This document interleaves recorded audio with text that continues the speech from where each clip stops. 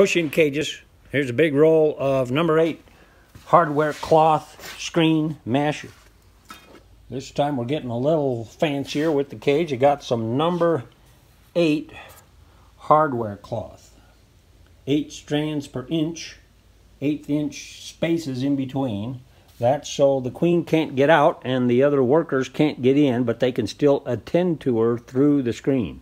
I made a little block here as a pattern, so now I can quickly measure and cut these up, and I'll show you how I staple the corners and fasten the corners.